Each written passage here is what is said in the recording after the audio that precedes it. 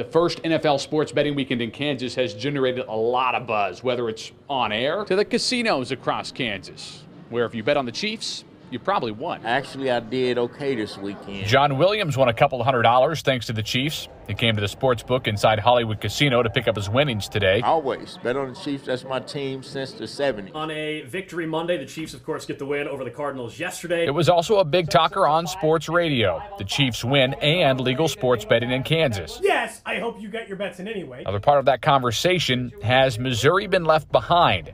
610 Sports Midday hosts Cody Tapp and Alex Gold says the state hasn't missed the boat entirely yet. That's why Missouri's got to catch up. When Kansas put into place that they wanted tax revenue to go towards trying to recruit a team, they did that as an encouragement, I think, to try to get Missouri on the same page. I know plenty of people that have been just driving across the state line. That's what John Williams did. He drove here from Missouri to bet, and he hopes it will be legal in his own state soon. Seems like Missouri always be last to come in, but I think that they will.